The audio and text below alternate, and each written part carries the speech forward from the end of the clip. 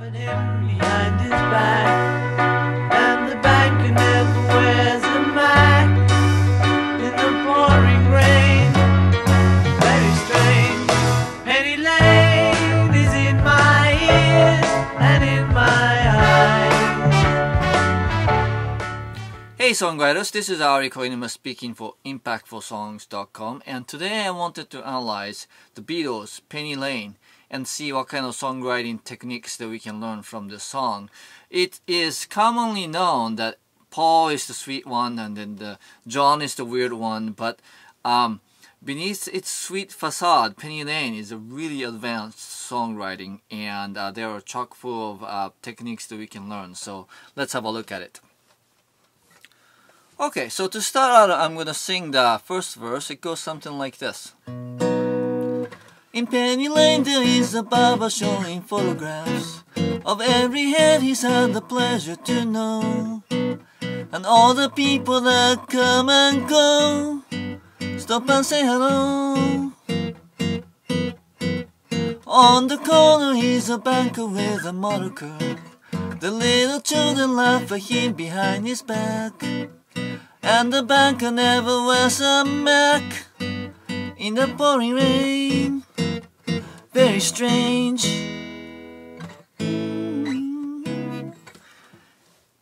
So, as you can see, it starts out in nice and sweet in a B, and then goes from B to C sharp minor, and then F sharp 7.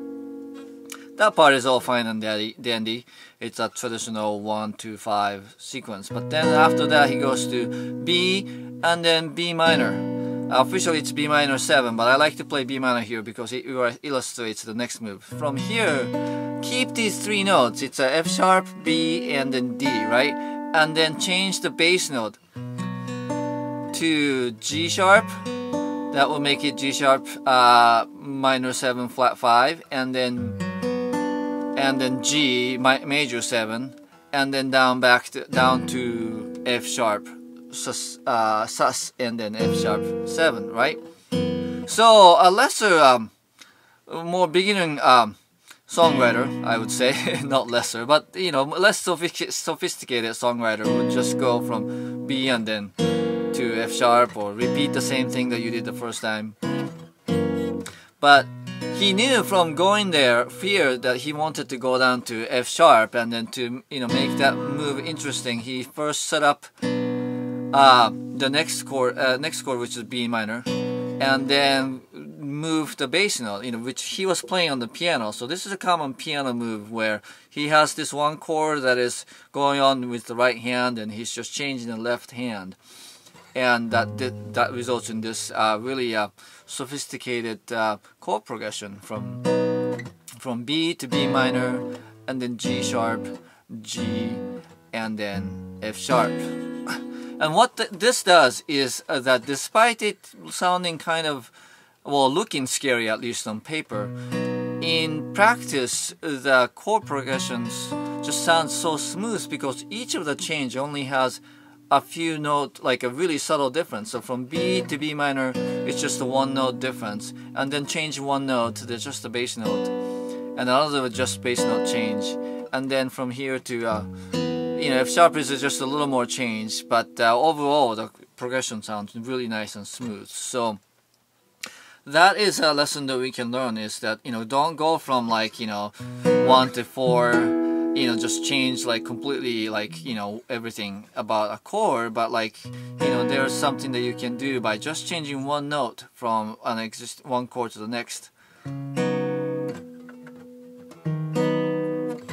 which is evident in the next section as well. Okay, let me backtrack a little bit here, and then at the end of the verse we went from F sharp, just really emphasized F sharp, right? And then you think that after this much emphasis on the 5 chord, you're going back to the B, but instead he goes to E, and then go up to the A, which the chorus is in the key of A. So the song started in the key of B, but he transitioned to the key of A, and how he did that is using E chord as a pivot. And the reason it works is because E is one chord that exists in both the key of B and key of A. in the key of B, E is the 4 chord, and in the key of A, the E is the 5 chord. So even though it is a key change, it doesn't really strike you as something just totally out of place because of this common chord between them. And that's like one of the 3 ways that you can change key in the middle of the song. One is called common chord transposition, which is this one is, and then another one is common note transposition, and then the third one is a direct transposition. Direct transposition you want to be careful with, because if you do it, it sounds really jarring. It just can come out like it just came out of nowhere. But then the common chord transposition smoothes out that transition, because a chord that's in the both keys are being used as the glue that puts the two together. And then from there, that's a little out of tune, but anyway, go from A to A over C sharp, and then D, he repeats that 3 times, and then it goes into F sharp, which is not really in the key of A, but it sounds familiar because that's actually back to the key of B, and it doesn't sound too foreign. In the key of A, you should really see an F sharp minor, but then you just change it to F sharp major and actually add it the 7th and make it dominant chord. Now finally, I wanted to point out that this song is basically just a verse and chorus song. There is a twist of having the second half of the second verse being the solo, but structurally and harmonically, this is just the exact same verse and chorus repeated 3 times.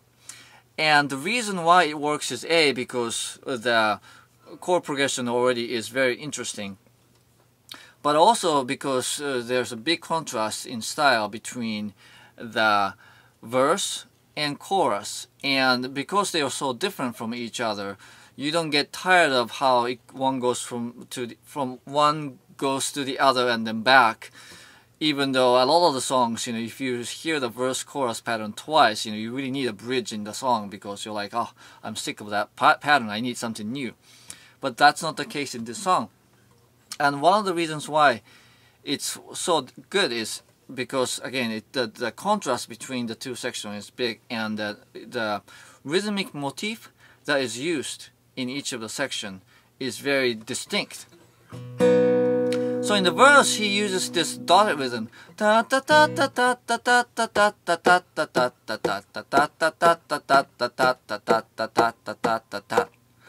So it's that dotted, the fast and busy dotted rhythm there. Whereas in the chorus, penny lane, it's in my ear and in my eyes, ta ta ta ta ta ta ta ta ta. Ta ta ta ta ta ta ta ta ta ta ta ta. We've studied elsewhere in the impactful songwriting that having a rhythmic motif to a melody is a very good thing. It makes the melody more memorable because the rhythm has a very sort of a distinct pattern to it. So he's using one pattern for the verse and different pattern for the chorus, and as you can see, the verse pattern is busier and quicker. The chorus pattern is more flowing and open sounding, and that contrast is further strengthened, by the use of these two different rhythmic motifs. Okay, so in summary, today we looked at the Penny Lane by the Beatles, Paul McCartney, and we observed 3 different songwriting techniques. One is how the verse has this sophisticated chord progression, but while on the paper it looks really scary, in reality it's just a chord that is changing by one note at a time, and how that sounds really advanced but at the same time really smooth. And the second thing is the key change that happens between verse and chorus, and how that is executed through the use of common chords. And thirdly, that contrast between verse and chorus is further strengthened by Paul's use of distinct rhythmic motifs in the melody between verse and chorus, and how they sound really different from each other, but both memorable at the same time. and that makes the song more interesting to listen to. And because it's so interesting to listen to, the song doesn't really need a bridge. It just has a straight verse chorus repeated 3 times in a row, and then you have one of the best songs, most well-known songs in the world. So these are all great songwriting techniques that we can all apply to our own songwriting, and while few of our songs will probably reach the height of the Beatles classic, we can still aspire to write as well as Sir Paul McCartney did. So thanks for watching. If you enjoyed this episode, there are more episodes of Songwriting Analysis and Songwriting Lessons on impactfulsongs.com. So I hope you come visit me and let me know if you have any other questions or suggestions of songs that I should analyze, and I will definitely consider it. Thank you. Step forward.